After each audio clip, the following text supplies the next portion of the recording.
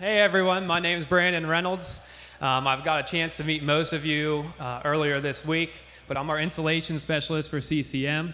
I have some really cool products to show you today that we're excited about. So do the membrane and the adhesive guys. So who's ready to learn? Who are you joking? You're consultants. You know it all already. That's enough of that. Shots fired. So last year we introduced the RapidLock roofing system, and we're going to start this on this side of the deck and move across on the slope. We introduced this. It's a revolutionary roofing system where it's a hook and loop attachment method. The result is a fully adhered system with no adhesives. At the time of launch last year, we had two installation options. One was our 1/2-inch Secure Shield HD, our high-density cover board with a RapidLock technology, and the second one was our Insul-based RL material, which is our standard density 20 PSI paper face polyiso, again with the RapidLock technology.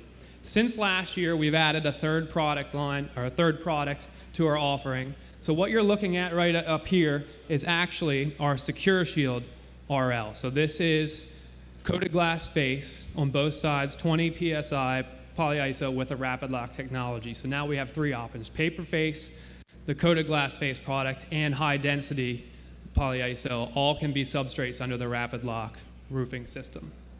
Again, the top facer here acts as the hook.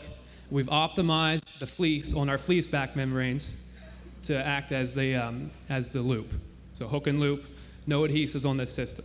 I'm going to turn it over to Brian now, and he's going to talk about installation techniques on this and the membrane. All right, thank you, Brandon.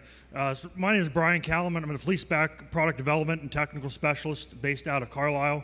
Brandon covers some of the installation. Whenever we launched this product, we had EPDM and TPO versions of RapidLock. They're both 115 mil membranes.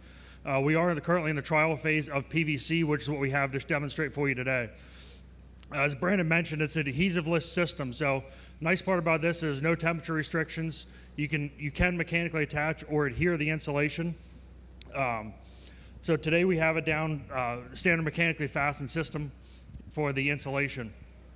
With the membrane, it does all come with a release liner on the bottom that is split down the middle. So we do have half of this already installed. We'll be able to have the guys come out and pull the release liner here then and slide this in. You can do barn door, or you can pull out the release liner.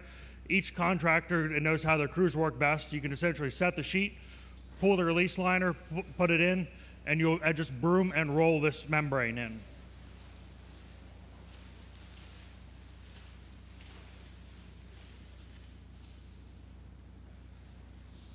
So this system does have a full FM 1-90 rating. So we have our 90 pressure in the field, our 150 in the perimeter, and a 225 pressure in the corner for this system. We are currently making this system capping at a 20-year and 90-mile-per-hour wind speed warranties as well. As you see, as Chris is brooming that in, you'll be able to come through and see it does look a little different than our standard fleece back membranes. The plates do come through. Again, we're taking out that adhesive.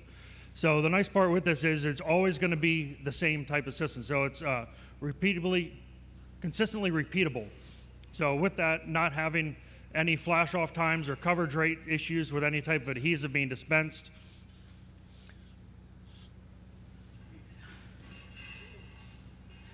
All right. So with this, do we have any questions about RapidLock? Most of you see the demonstrations we did yesterday are 2x2 demonstration kits or performance kits.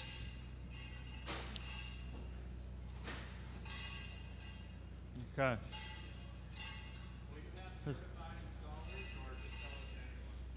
No, this is, everything goes through, I have to be a certified Carlisle installer in order to install the products. So this is part of our training system where they come through it in Carlisle and they get trained. This is one of the products they train on now as well. Yes.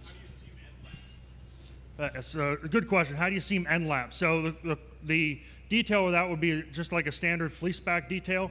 So you would butt your sheets up to one another. You can have up to 1 inch gap, and then for EPDM, you can strip that in with cured cover strip. For TPO or PVC membrane, you would hot air weld membrane over top of those end laps.